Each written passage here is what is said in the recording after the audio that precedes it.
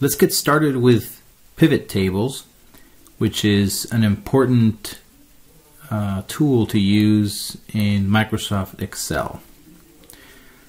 So the objectives for this particular video are first to download the Lahman baseball database, which contains over 140 years of baseball data. We'll also create a very simple pivot table in Excel, and hopefully you can follow along as I do these steps so that you can reproduce my results. Finally, we will produce some answers to some very simple statistical questions using pivot tables, in particular the rows, columns, filters, and values, which are some of the attributes of this particular tool in Microsoft Excel.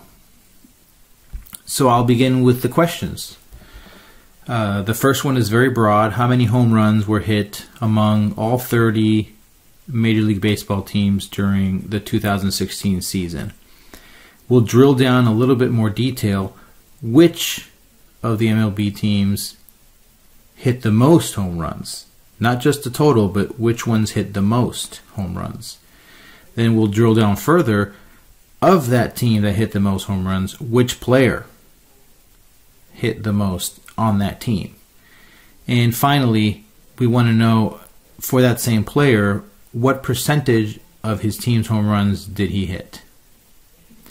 Okay, so let's access the Lahman database, and this particular link is available on D2L, but it's just seanlahman.com/baseball-archive/statistics.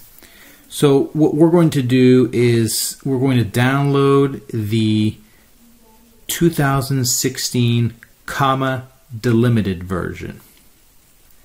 Okay, so what this is going to create is a zip file that's going to appear in my downloads folder.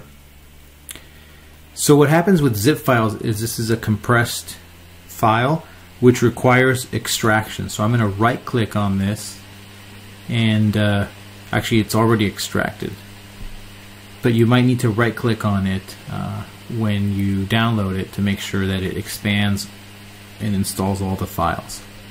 So within the core menu, you'll see that there are several Excel files, or these are the comma delimited files.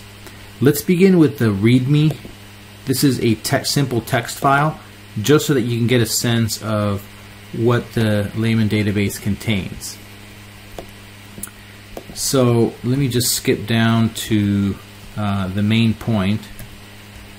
After all this introduction and acknowledgments and revision history, well, I want you to know that there are 4 main tables. The master table, or the master database, contains information about all the players. So we're going to look at that one first. And we will only look at the batting database because all of the examples that I share with you can also be applied to the pitching and fielding database. And this particular README file is very useful because it contains the definition of all the fields in the database. So they use a shorthand label for player ID, birth year, birth month, etc. So let's look at the master table, which is just called master. And when we open it in Excel, you'll notice that all the labels are in row 1, and then all the data begins in row 2 onwards. So what the Lahman database does is they use a shorthand, a nickname for that particular player, and they use all their biographical information. Well, we're going to look for a particular, let's look for Terry Francona. So I'm going to press Control F to bring up this window, type in Francona, and you'll notice that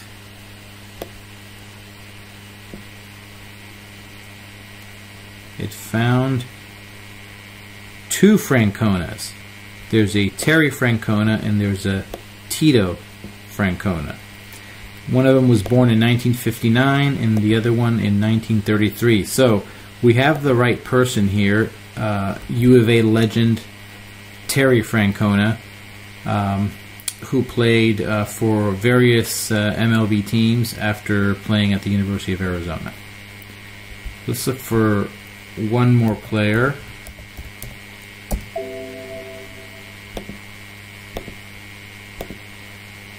Okay, so we're going to look for Trumbo. Here it is.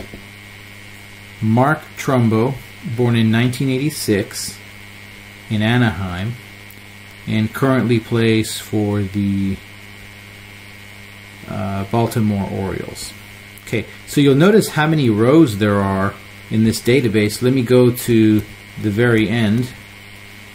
There are 19,105 because the first row just has labels. So 19,105 entries.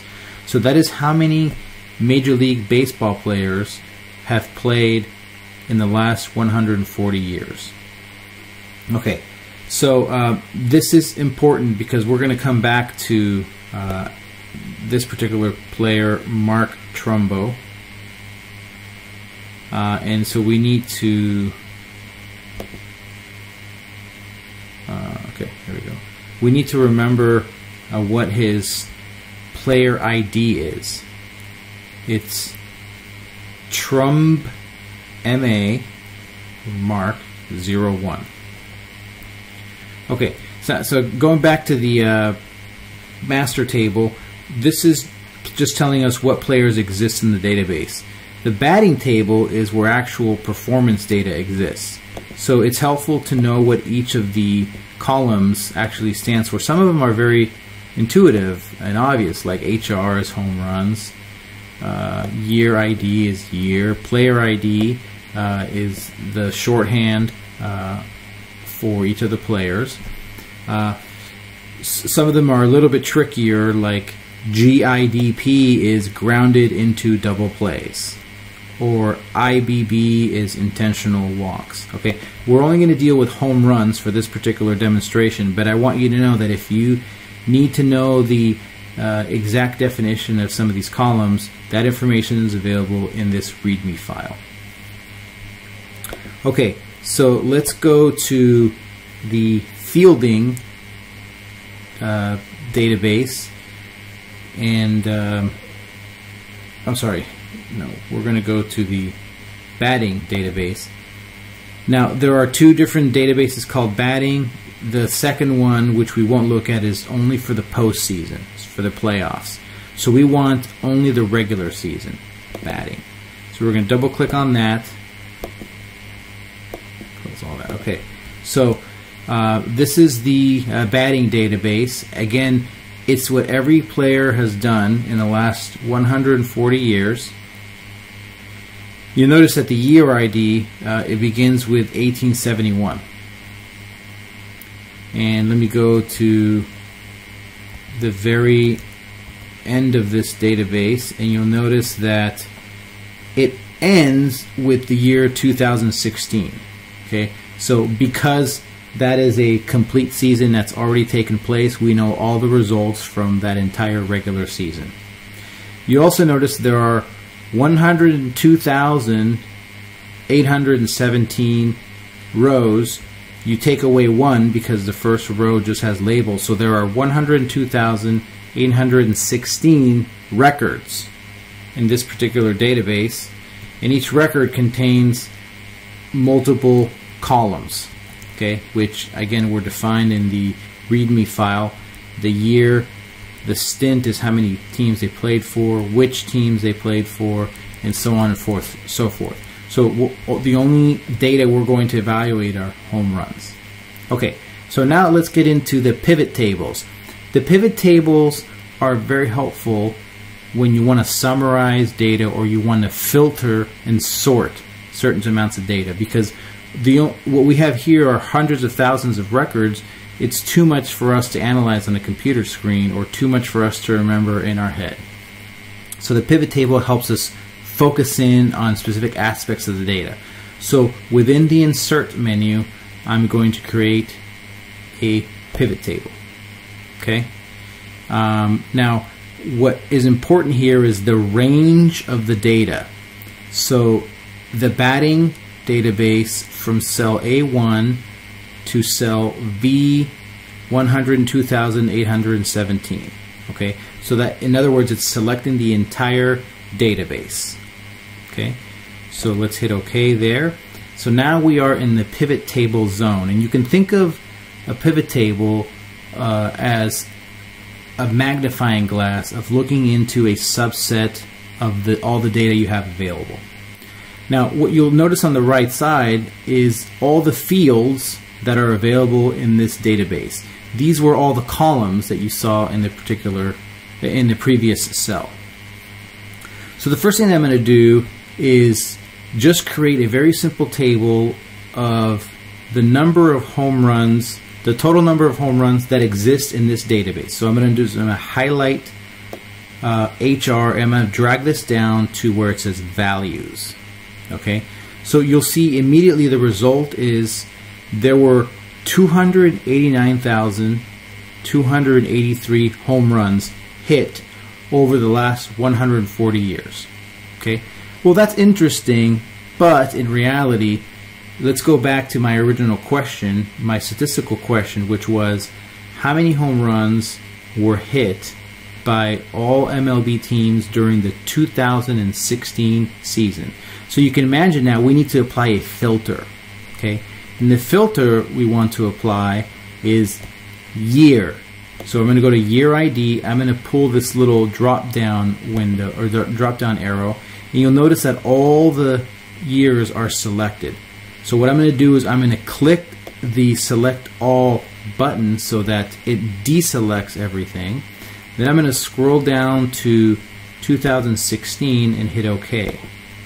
Okay, so what you'll see now is there's a little funnel that shows up in this particular row, but now I need to drag this row into the filter window. You'll notice that the pivot table had been updated, and now it only shows the number of home runs that were hit in the 2016 season. Now this is for all 30 MLB teams. Okay, so let's go back to our statistical question, and I'm going to enter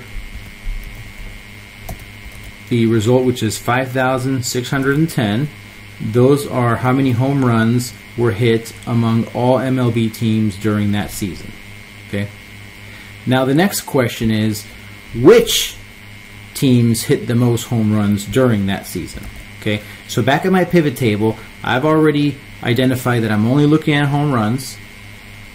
Those are the values that I'm looking at. And I'm only looking at home runs from 2016. But the next question asks me to further analyze how many or which teams hit these home runs. So what I'm going to do is grab the team ID, and I'm going to drag that down to rows, and you'll notice that a table will be created. Now these are the 30 MLB teams that were active in the year 2016.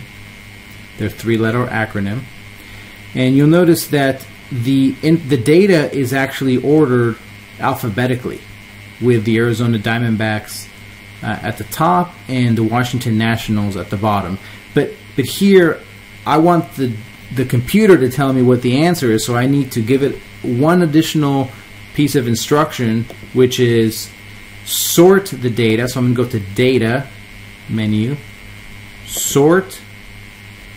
I want largest to smallest. So in other words, sort the team ID by the sum of the home runs in descending order. Hit OK. Great, we have a result. The Baltimore Orioles hit 253 home runs in the 2016 season. Okay, so the answer, which team hit the most home runs, is Baltimore Orioles. Okay, next question. Which player hit the most home runs amongst this team. So if I want to find out who in particular hit the most home runs out of the Baltimore Orioles, what I'm going to do is I'm just actually double click on this cell. So this becomes a dynamic, double click on this cell, which is the Baltimore Orioles, and I'm going to select player ID. I want to basically zoom into this data further, and I want it to display which player hit these home runs. Now again, these are all the players on the roster for the Baltimore Orioles. You'll see that some of them had more home runs than others. But again, I want this data to be sorted from largest to smallest. So what I'm going to do is I'm going to go to Value Field Settings. I'm going to go Show Values as % of Parent Row Total. Now, if I was to do % of Grant Total, it would show me the percentages of each particular player as a % of the total number of home runs hit in that season by all the teams. Instead, what I want is I only want the % of the number of home runs for the Baltimore Orioles. So % of Parent Row Total. I'm going to hit OK. Okay. Then I'm going to ask it to sort it again from largest to smallest. And here we have a result, which is Mark Trumbo, who is Trumb MA01. He hit 18.5% of the home runs for the Baltimore Orioles in the 2016 season. So, Mark Trumbo hit 18, and let's round that up, 18.6% of the home runs for the Baltimore Orioles in the 2016 season. So this will be the first of a few pivot table videos, but I hope that this particular demonstration helps you appreciate how pivot tables work and how you can utilize them to filter large amounts of data into something that's a little bit more manageable, and it helps you answer very specific questions.